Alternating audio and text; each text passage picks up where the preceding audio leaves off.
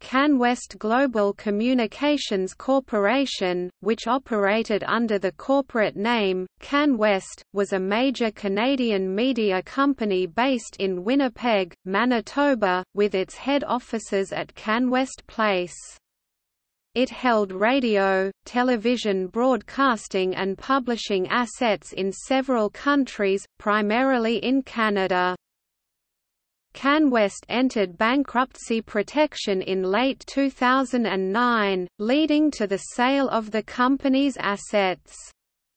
CanWest's newspaper arm was sold to a group of creditors led by National Post CEO Paul Godfrey, through a newly formed company named Postmedia Network.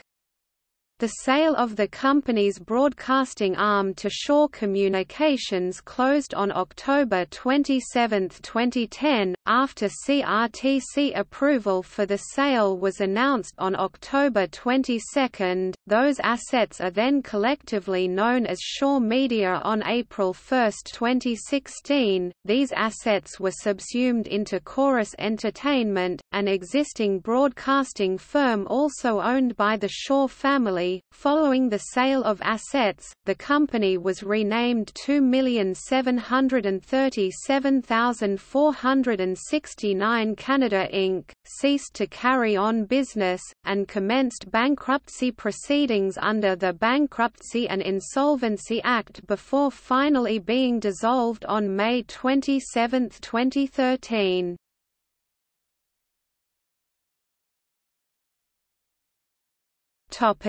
Operations. As of April 2009, prior to seeking creditor protection, CanWest owned, in whole or part, a variety of Canadian media assets, including Global Television Network, a primary Canadian television network which reaches over 94% of the English-speaking population of Canada. A now defunct secondary Canadian television system consisted of 5 smaller market stations, however, through repeaters and cable television it reaches the majority of major Canadian markets. The E name was licensed by the American channel of the same name, which also supplies the majority of its programming outside of local news and regional programming and primetime shows from the American broadcast networks. Specialty services including Showcase, Slice, HGTV Canada, TV Tropolis, now Detour, and various digital services. Southam Inc. and its former properties, which included the No. 2 national newspaper National Post, the broadsheet daily newspapers in most major markets, several other smaller newspapers, and the CanWest news service Newswire. CanWest was Canada's largest newspaper publisher.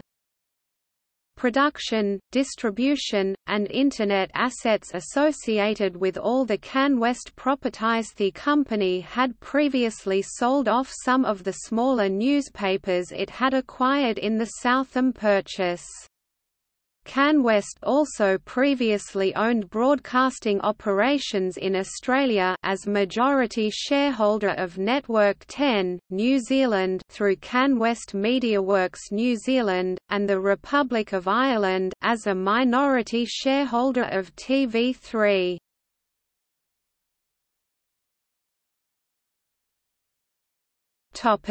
History.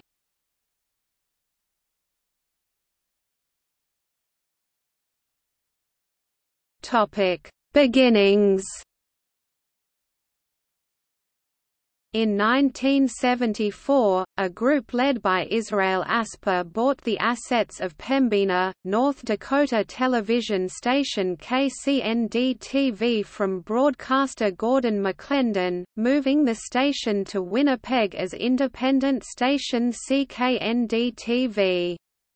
Asper, through his company, CanWest, eventually bought out his partners in the Winnipeg station.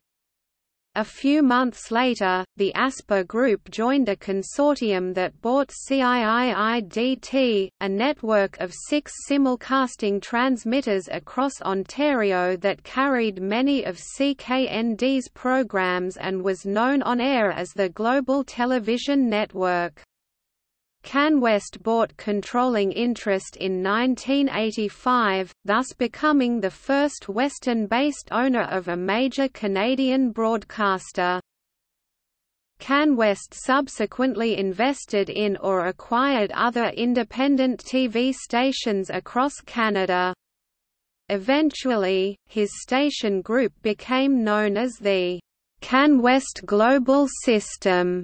In 1997, CanWest bought controlling interest in CKMI-TV, the privately owned CBC affiliate in Quebec City. CanWest then set up CKMI rebroadcasters in Montreal and Sherbrooke.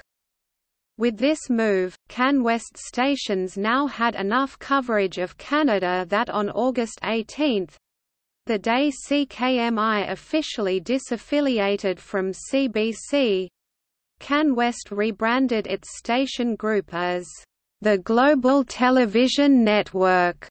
Throughout the 1990s, Global and its antecedents held Canadian rights to hit U.S. series such as Cheers, Friends, and Frasier.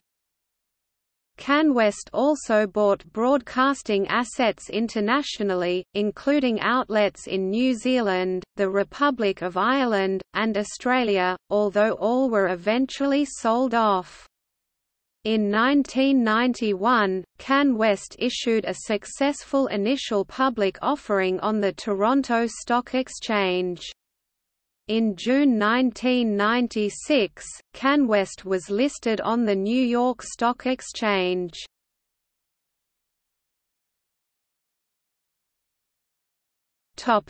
Beyond broadcasting and the newspapers.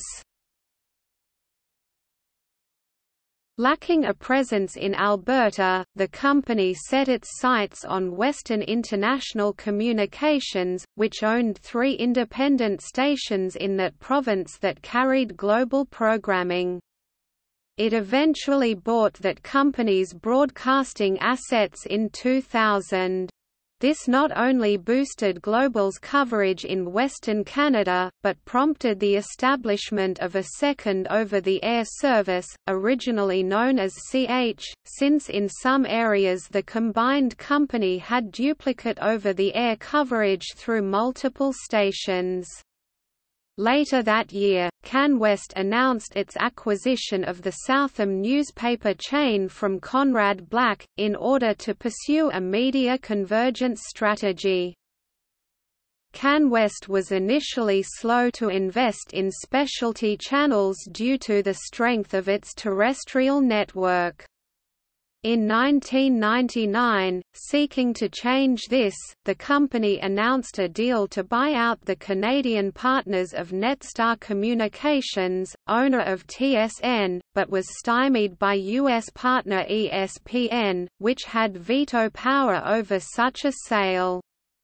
ESPN instead came to terms with CanWest's main rival CTV, a longtime business partner of ESPN's parent company Disney, as an acceptable buyer, which the selling partners eventually agreed to. In October 2005, CanWest's Canadian newspapers were sold into an IPO trust. Sold 25.8% of Canada's newspapers for $550 million. Attached to the Canadian newspaper IPO was $850 million in long-term debt. CanWest bought back the 25.8% newspaper trust IPO and debt in November 2008, for cash considerations of $495 million. The company was already one of the largest owners of Canadian local TV stations, when CanWest and Goldman Sachs in 2007 announced they would jointly acquire Canadian producer and broadcaster Alliance Atlantis Communications and its large stable of wide distribution specialty channels. Under the deal, CanWest took control of the broadcasting portion of AAC, although Goldman Sachs remained a major investor in those assets. Goldman retained or resold the remaining pieces of AAC, the distribution arm soon re-emerging as Alliance Films. CanWest executives testified in the Canadian Radio, Television and Telecommunications Commission hearings over fee for carriage, requesting that the Commission force cable and satellite companies to pay for their signals without passing the fees on to their subscribers. In his testimony, CanWest President Leonard Asper blamed the current rules for the poor financial condition of Canada's broadcast television stations, a position which has subsequently been adopted and addressed through rule changes by the CRTC and FCC.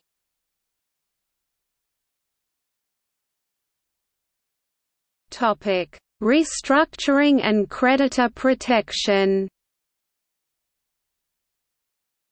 CanWest's various acquisitions took a significant financial toll. As early as 2002, most of CanWest's operating income was going to pay interest on its high-interest rate debt. By 2007, the company's bonds were downgraded to junk status. By early 2009, it became clear the company's debt was not manageable in light of the global economic crisis, forcing CanWest into an extended set of negotiations with its lenders and a series of cost-cutting moves. The company's income statements reported net losses in 2008 and 2009, even though its operating activities were profitable before taxes, interest, and non-operating charges. See $197 million in 2009, vs. See $428 million in 2008. On August 31, 2009, CanWest shut down its secondary system E, the former CH. Three of the former E-owned and operated stations, CH Hamilton, Czech Victoria, and CJNT Montreal, were sold to third parties, while a fourth, CHBC Kelowna, was converted to a global station. The remaining station, CHCA Red Deer, was closed as of the same date. On September 24, the company announced that it would sell its 50.1% stake in 10 Network Holdings for $680 million, in order to pay down its significant debt. The sale of CanWest's Australian media operations reduced some $582 million in debt tied to the Australian TV network, raising the total value CanWest can erase from its overall debt to more than $1.2 billion. Before the 10 deal, CanWest held about $3.8 billion of debt on its balance sheet. In court documents, Goldman Sachs alleges fraudulent and abusive changes to the internal operation of CanWest in the days before it filed for creditor protection. As part of the filing, the Wall Street Investment Bank is seeking to undo these changes, and has also claimed that CanWest's creditors should return the $426 million they received from CanWest balance sheet in September, after CanWest sold its stake in 10. On October 6, the company voluntarily filed for creditor protection under the CCAA, due to $4 billion mounting debt across radio, television broadcasting and publishing assets in several countries. At the same time, it announced it had agreed to a recapitalization transaction with some of its lenders, which will likely require the approval of the Canadian Radio, Television and Telecommunications Commission (CRTC). When completed, bondholders, led by hedge funds Westface Capital, GoldenTree Asset Management, and Beach Point Capital Management, will own a majority of shares, leaving existing shareholders, including the Asper family, with a total of 2.3% of the new CanWest. However, the Aspers are expected to invest a further $15 million in the restructured entity. In January 2010, CanWest's bonds commanded about 70 cents on the dollar. CanWest's bonds at one point traded for as little as 15 cents on the dollar. Several sources say that as CanWest notes increased fivefold in price, distressed debt funds took profits on part of their position, with Angelo Gordon among the buyers. On February 3, 2010, it was reported that a group led by GoldenTree Asset Management LP complained that it was unfairly frozen out of the auction of CanWest Limited Partnership. As part of the transaction, CanWest and some of its subsidiaries, including CanWest Media Inc., the National Post Company, and CanWest Television LP, the licensee of Global, Movietime, DejaVu, and Fox Sports World Canada, filed for creditor protection under the company's Creditors Arrangements Act.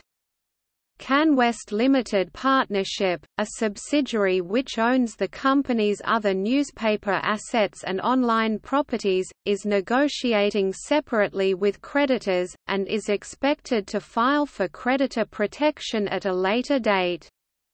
Specialty channels operated in partnership with other companies such as TVtropolis, Mystery TV, MEN TV, and the former Alliance Atlantis Properties are also not included in the present filing.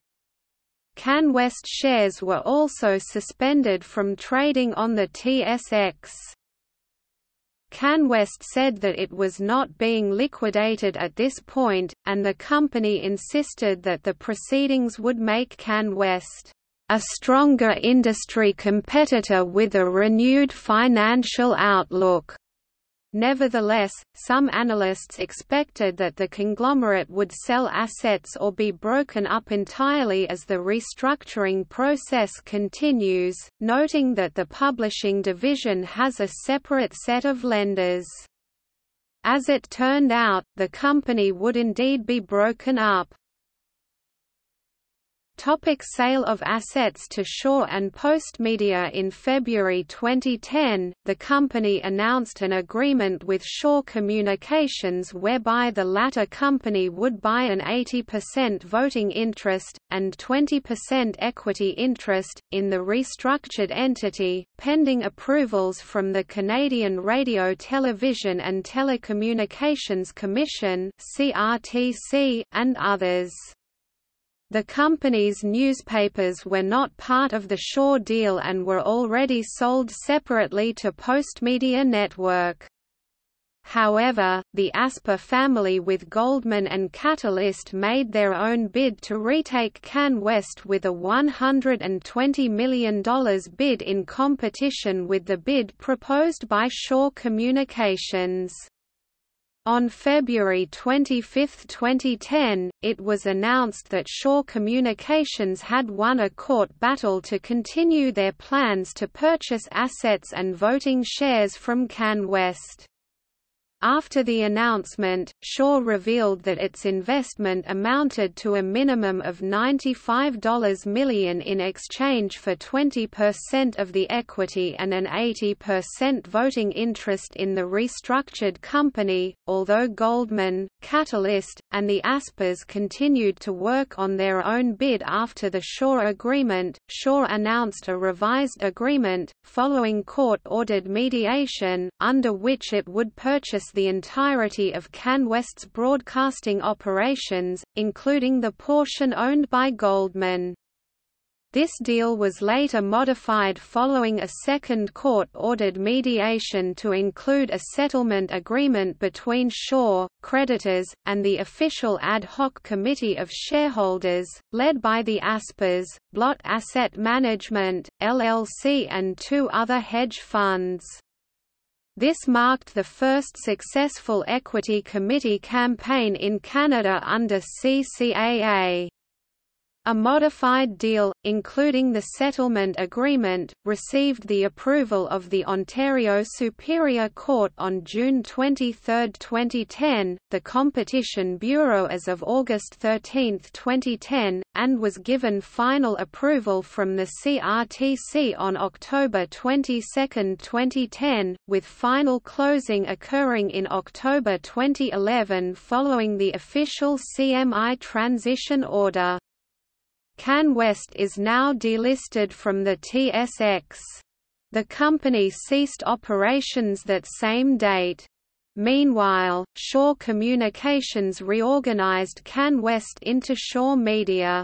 On January 9, 2013, Alliance Films was acquired by Entertainment One. After bankruptcy proceedings concluded, CanWest, by this point known as 2,737,469 Canada, Inc., finally dissolved on May 27, 2013.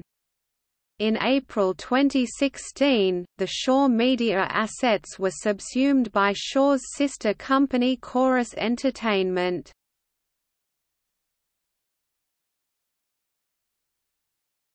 Topic: Corporate governance.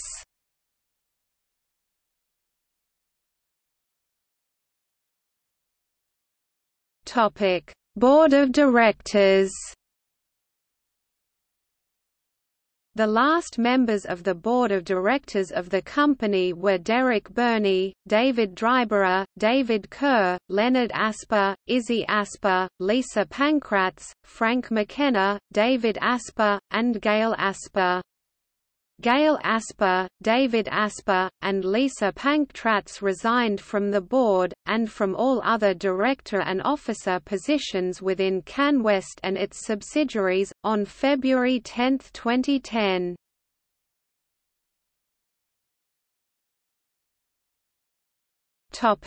Concentration of power.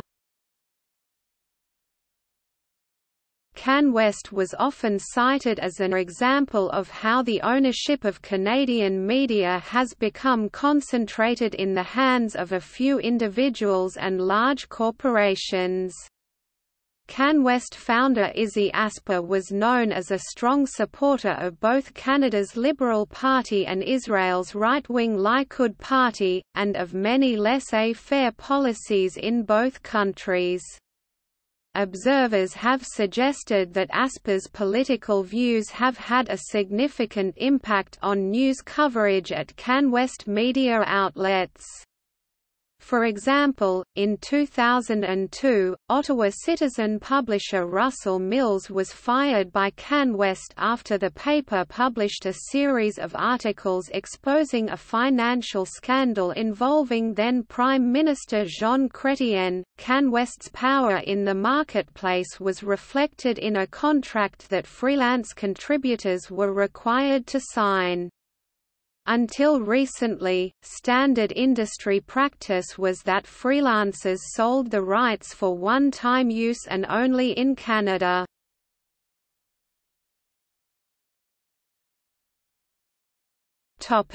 Editorial controversies. Since the 2000 acquisition of the major former Canadian newspaper holdings of Conrad Black's Hollinger International, now Sun-Times Media Group, including CanWest News Service, opposition has been expressed by some journalists, union spokespersons, politicians, and pundits about CanWest's enforcement of its corporate editorial positions. A 2001 decision to run regular uniform national editorials in all metropolitan dailies except National Post, whereby local editorial boards could not take local positions on subjects of national editorials, ignited major national controversy and was subsequently withdrawn. Conflict over CanWest editorial control and policy has focused in particular on three issues. The Liberal Party of Canada. Since Israel Asper's leadership of the Manitoba Liberal Party, the Asper family has been identified with liberal politics and politicians. In July 2001, Southam National Affairs columnist Lawrence Martin was fired after a column of his critical of Liberal Prime Minister Jean Chrétien was not published. Russell Mills, longtime publisher of the Ottawa Citizen, was fired in June 2002 after the newspaper called on Chrétien to resign. However, as of 2006, at least one Asper family member, David Asper, is now publicly supporting the Conservatives. The Government of Israel and conflict in the Middle East. Veteran Montreal Gazette reporter Bill Marsden has said that the Aspers do not want any criticism of Israel. We do not run in our newspaper op-ed pieces that express criticism of Israel and what it is doing. A study released in 2006 by the Near East Cultural and Educational Foundation of Canada found that the National Post was 83.3 times more likely to report an Israeli child's death than a Palestinian child's death in its news articles' headlines or first paragraphs. In 2008, CanWest launched a lawsuit against the Palestine Media Collective for producing a newspaper parody of the Vancouver Sun that satirized this bias. In 2004, the Reuters news agency protested after CanWest altered Newswire stories about the Iraq War and the Israeli-Palestinian conflict, such that Reuters felt it had inserted CanWest's own bias under Reuters' bylines. The changes were apparently made in accordance with a CanWest policy to label certain groups as terrorists. Ottawa Citizen, a newspaper in the CanWest chain, made similar changes to a story by Associated Press. CanWest editorial control and management itself. In December 2001, staff members at the Montreal Gazette launched a Gazette newsroom web page with an open letter, titled Media Giant Silences Local Voices, Canadian Journalism Under Attack, that got signed by 77 Gazette journalists as of 2002 January 23, opposing the national editorial policy, and the reporters among them participated in a byline strike, refusing to sign their names to their stories in the newspaper in protest. Management responded with a gag order.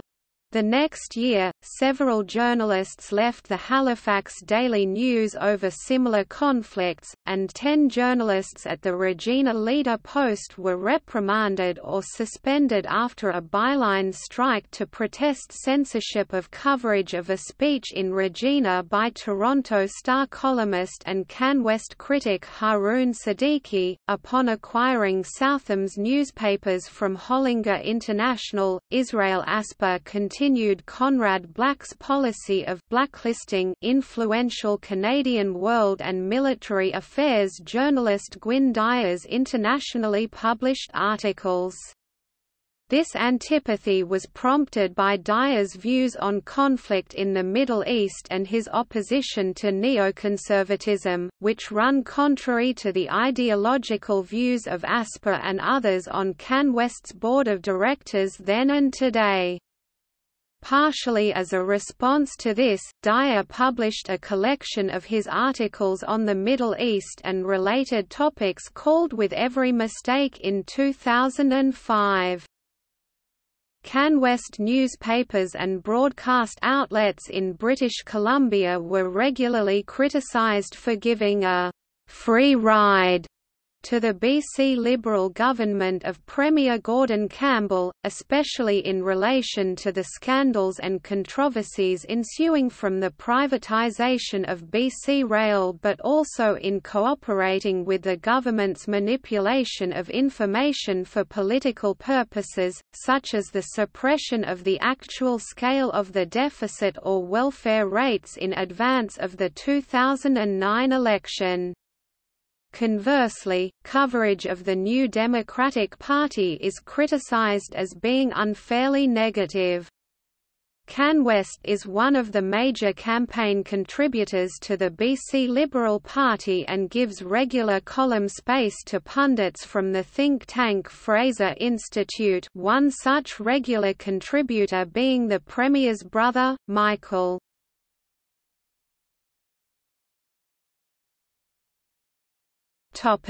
See also: Postmedia news.